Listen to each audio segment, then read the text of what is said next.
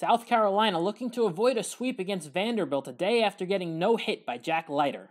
There's a borderline pitch to Carter Young. That's been called a strike for the most part this series. Next thing you know, the umpire stops play and reaches for a scorecard. At this point, I'm pretty sure South Carolina coach Mark Kingston has been tossed. He comes out to talk with the umpire, and the umpire keeps telling him to get out of here. This is my team. He's telling the umpire what to put in his ejection report. That's my team. I talk to my team. I talk to my team. How do you know that? He's trying to fire up his team, which had lost 6 in a row after starting 11-0. What I said. Tell me what I said. He was talking to his team, and there was something about outside. That's what you're going to put in the report? Is that what you're going to put in the report? Exactly. We know how bad it is now. You really couldn't understand the last couple things he said. Now he walks back to the dugout.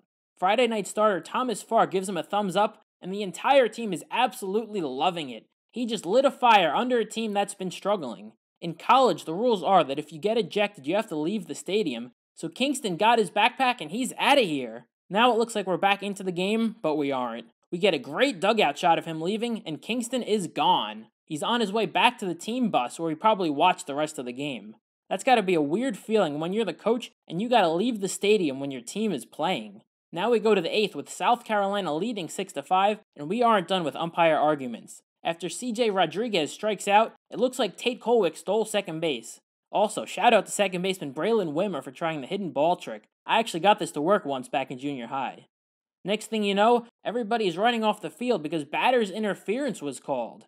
You tell me, he does step out of the box, but I don't know if that's enough to call batter's interference. CJ doesn't think so.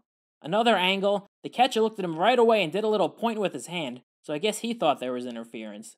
Tim Corbin didn't think so, and now it was his turn to argue with the ump. Unfortunately, the mics didn't pick up anything he said. South Carolina ended up winning the game 6-5, so I guess Mark Kingston did fire up his team by getting ejected. They avoided the sweep and broke that 6-game losing streak. I made highlights for all 3 games of the series. Make sure you check those out if you haven't already.